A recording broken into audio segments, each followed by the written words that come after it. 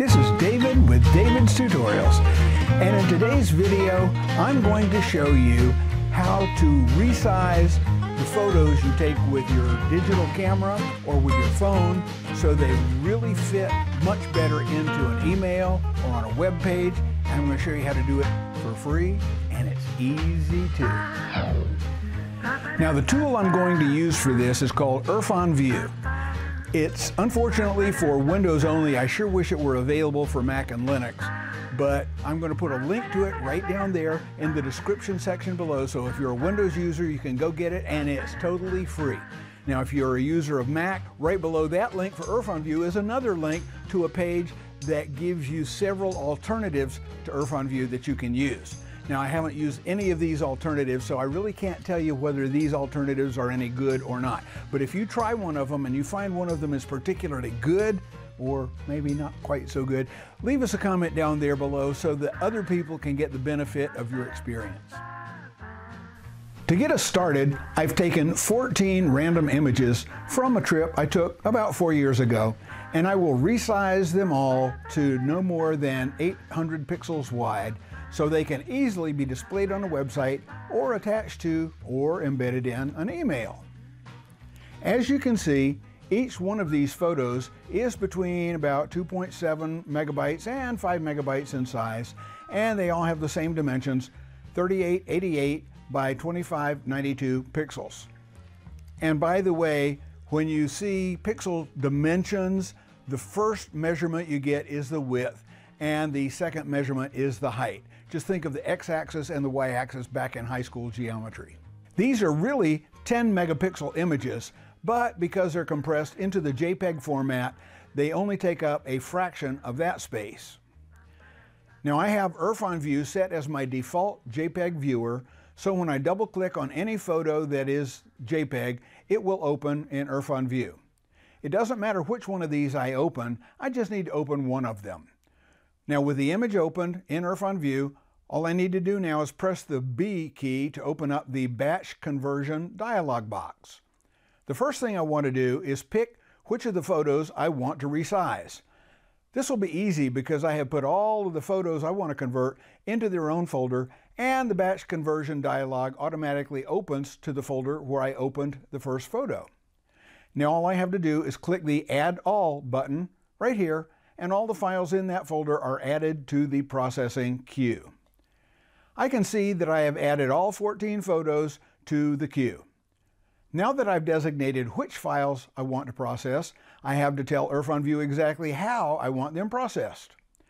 Notice right here in the upper left it says Use Advanced Options for Bulk Resize.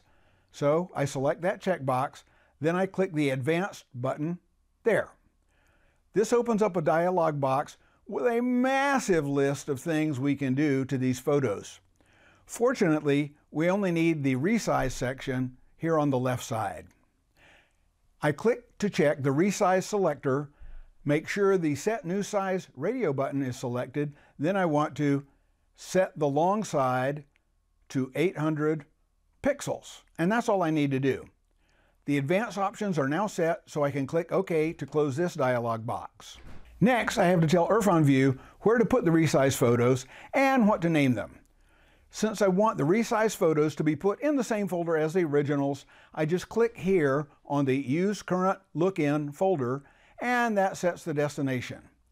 I could add subfolders here if I wanted to, but I'll skip that on this batch. Next, to distinguish the resized photos from the original photos, I'm going to give them the same file name but with new dash as a prefix. To do this, I first have to go to the upper left corner and select Batch Conversion Rename Result Files. Next, I come down to the Batch Rename Settings and click on the Options button. There I can see that $N will give me the old file name, so in the name pattern field I'm entering NEW-$N. This will cause all the new renamed files to sort together when I look at them in an Explorer window. You'll see that in just a minute. I can now close the Batch Rename Settings dialog by clicking OK. That's all the setup we need to do.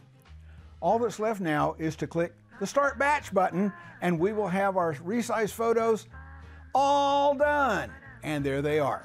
Now in the batch conversion progress dialog, we can see the last line there says 14 files are done with no errors and no warnings. Back over in our Explorer window, we can see that we now have 14 new files with that new prefix, and that all these files are 800 pixels wide by 533 pixels tall, and that their file size has been cut down to about 2% of the original file size. That's a much easier file to put in a mail or load from a web page. I hope you found this video helpful and that you can use these techniques in your own computing and image resizing to help make your images much smaller than the original ones were. It would be great if you could leave us a comment down in the comment section down below and tell us, how do you use the digital photos you take, and how can you use these techniques that I just told you about to help make your photos smaller. Also, you can help YouTube know that they should recommend this video to other people by clicking that thumbs up button. Give us that great big old thumbs up. And if you're not already a subscriber to David's tutorials, go ahead right now and click that subscribe button and then the bell icon, and YouTube will notify you whenever we post another great new tutorial right here on David's Tutorials. Take care, everybody.